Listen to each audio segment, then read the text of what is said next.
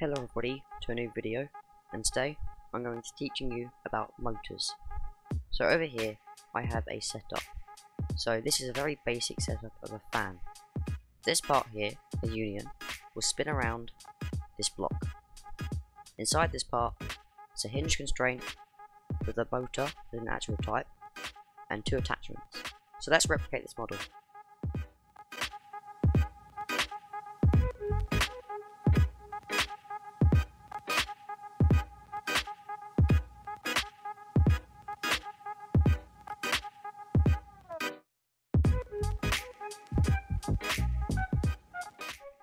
Okay, I've made this setup, and now let's start using constraints. So firstly, pull out this union. You want it to be a union so everything's welded together. Then you want to go into model, and over here to constraints. Under it, go to hinge, and then create a hinge from that one block, and then to the other. In this part, you will find an attachment. What you want to do is go down to the position and change the X value to 0 and the Z value to 0. That will center it. So, in this part, we have a hinge constraint. Under it, you will find different properties. Firstly, you want to change it to motor on actuator type. Then, you want to go under to motor and set the angular velocity to whatever number you want it to be. I'm going to put it to 20 and set this number to infinite. I'm going to set the acceleration to 5 so it slowly increases, and now we can test this out. Firstly, remember to anchor all these parts but not the actual union.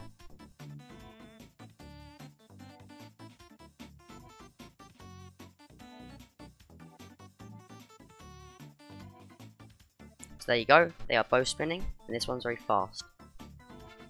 You might be thinking, how do I script this? Well, I'm going to show you.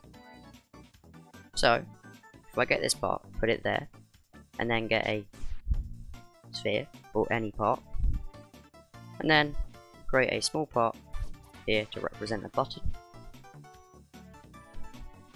I'll make it neon. And then I'm going to put a script inside of it.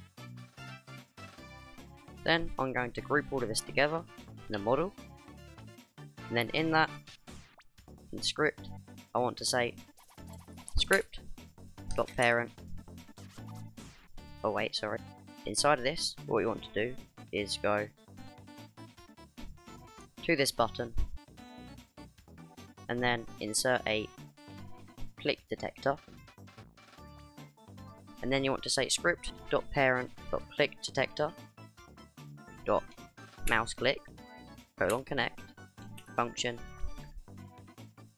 and that is it. No parameters at all. Then drop a line and then say script.parent.union or part, sorry, but make this called motor, whatever you want it to be called.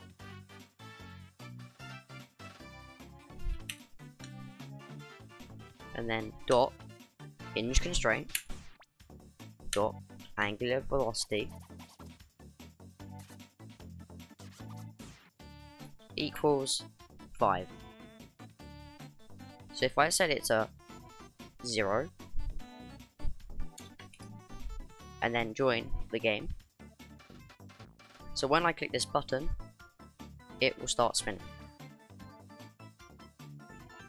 And there you go.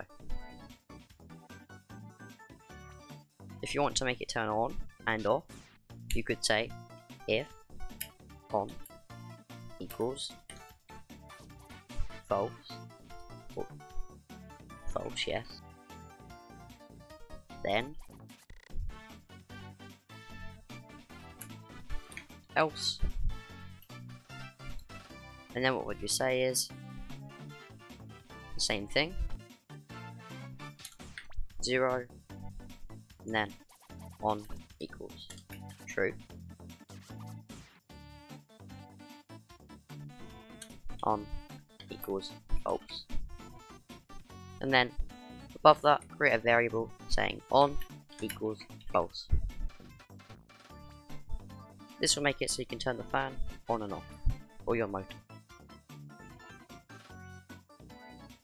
On and off. And there you go.